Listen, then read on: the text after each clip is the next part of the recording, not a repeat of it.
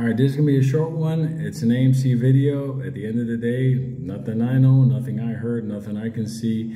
As far as those 3 trades that weren't put through in order to affect the price on Friday, I'm like, okay, fine, no problem.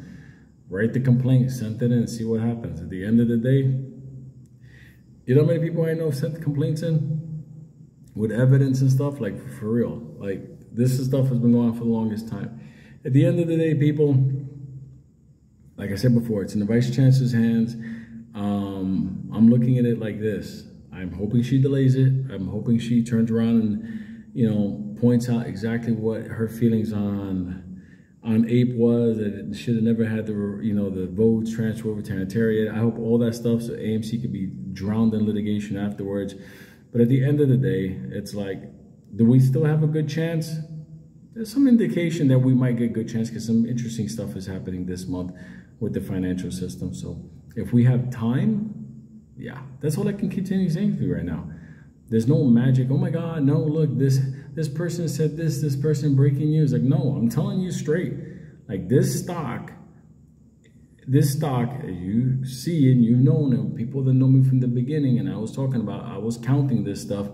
You look at those candles, it didn't make any sense. How is it that people could buy in and the price goes down and they're parking and the whole thing? Nobody, shh, don't say nothing. That's AMC. So all I can tell you is this. Yes, technically speaking, AMC is a monster. They don't get the reverse split merger dilution, they're screwed. That being said, I want to tell you something. Don't put it past them. Don't put it past them if they don't get this reverse split to all of a sudden you start hearing popcorn go, oh my God, I think they're naked shorts for them to delist this thing. Let me tell you something. This is a bigger play than people understand. And they will flip the switch and turn around and go, we have to stop this. So my thing is this. I'm still holding my shares.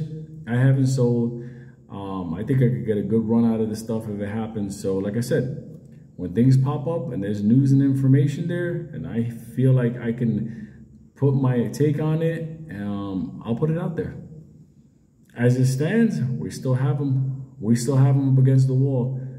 But Vice Chancellor Zern is the one that's going to decide if the fight continues. So, and if she decides the opposite, to let the reverse split go, we'll have our conversation. Look, YouTube is full of a lot of people that's like, yeah, it's going to run. Look at this. And I'm like, I've seen too much in this one stock. I've literally, like I said, this is my last stock. This is it. I'm doing it with you guys live. This is my last stock. Because after the shit I've seen, yeah. But, oh, and let me just say hello to the dark side because, okay, I get it. I got the email. Giant hugs. I know. No, relax. People don't think it's one eye type stuff. I'm not down with that stuff.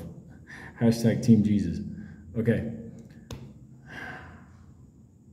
We still got a chance.